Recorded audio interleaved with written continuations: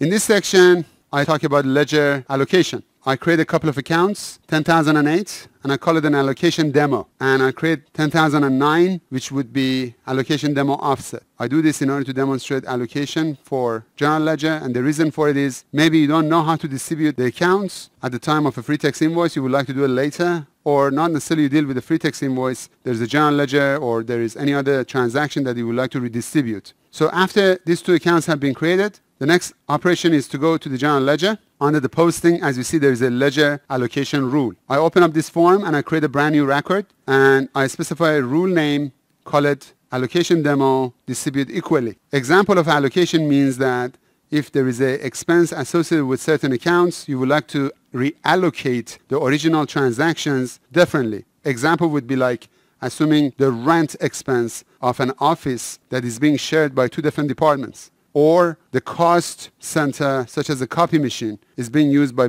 marketing, sales, and also IT department, let's say. The more you use it, the more share of your budget should be deducted to be able to pay for it. So that's the concept for this. But it exactly does what the accounting distribution did for you in free text demo. Here, when I go to General tab, you have the capability to have multiple rules and multiple formulas and have an effective and expiration date as well, and say from what time to what time this rule can be applied.